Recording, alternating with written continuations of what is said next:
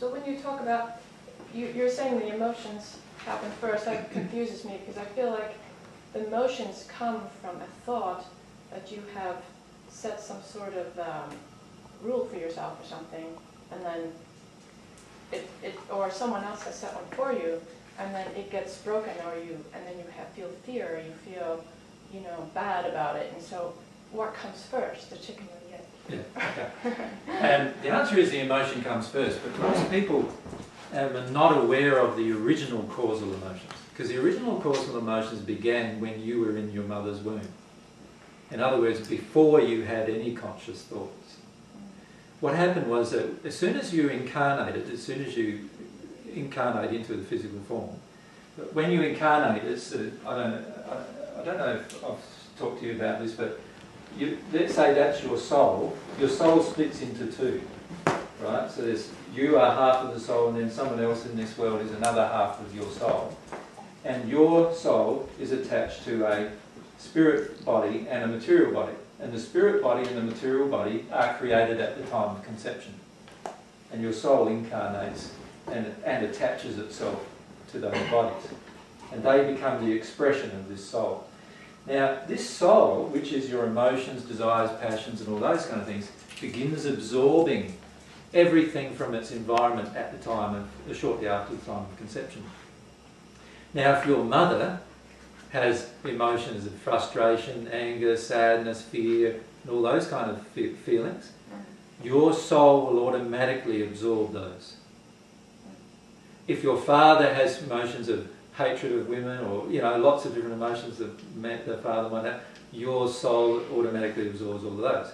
By the way, your soul also absorbs all the good feelings that they have as well. So if they have pleasurable feelings about some things, then your soul will also absorb. So kind of like your karma started over. Yeah, that's right, from the moment of conception, if you like. Now, that soul then, even before it's born, is full of emotions already. And that begins to attract other situations to start triggering these emotions automatically. So the law of attraction begins unfortunately, right from the time of conception onwards. Does that make sense? And then as that occurs, the purpose of that is to expose these emotions and work through them. But unfortunately, very few people on earth actually do work through their emotions, or even teach their children to work through their emotions. And so there's more emotions get dumped on this soul. And now as those more emotions get dumped, the law of attraction works to try and expose those emotions as well. So there's more events being attracted to deal with those emotions too. And so you get this long sequence of events then that seem traumatic, or that can occur to that soul. But it's all based around the fact the original, what you would call the generational effects of disharmony with love, being imposed upon the soul right at the beginning of the incarnation. So what comes first is, yes, the emotion comes first, and those emotions cause events to occur because of the laws of attraction, and those events then, if you like, get filtered into our belief systems, our beliefs, and they then reinforce in our emotional condition. Right? Now, it's those beliefs and emotions combined that cause us to have thoughts, new thoughts. So that's why some people, all of a sudden, like I know this lady, for example, in Australia, every time she sees a moth, like just a small little moth, she panics. Right? She reacts the same way most people would to a gun being pointed at her head, but because of a moth. Does that make sense? No. Why does she? Well, it doesn't really make sense, does it? But that's what happened.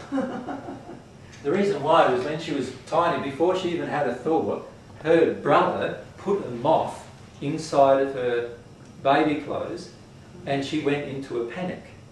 Does that make sense? Yes. Because she didn't know what it was, and her brother was intended to scare her a bit. And she went into this panic, yelling and screaming and yelling and screaming and everything, and eventually they found the moth and pulled it out, right? But that one event now has caused her, she's never released the emotion, and it now causes her to panic every time she sees a moth.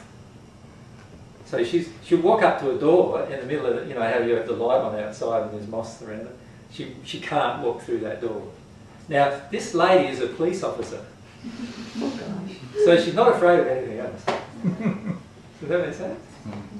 But it's because the emotion caused a set of, like there was an event that caused, that in her case caused a set of emotions, right? She now has this belief, and this belief is just, like, it now dominates her life in a lot of ways. Just something really simple. So it is true also that further thoughts can cause further emotions, of course. So you can certainly have a thought that will now trigger another set of emotions, but only if there is a resonant set of emotions that resonate with that thought generally. So for example, if you've got a fear of death inside, and then a plane crash occurs, and you were going to take off from the same airport that that plane was taken off from, right? The thought will probably come into your mind of fear of not to do that. Right?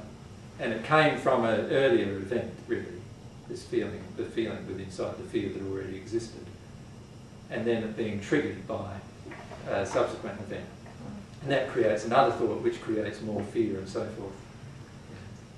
But certainly the emotion comes first.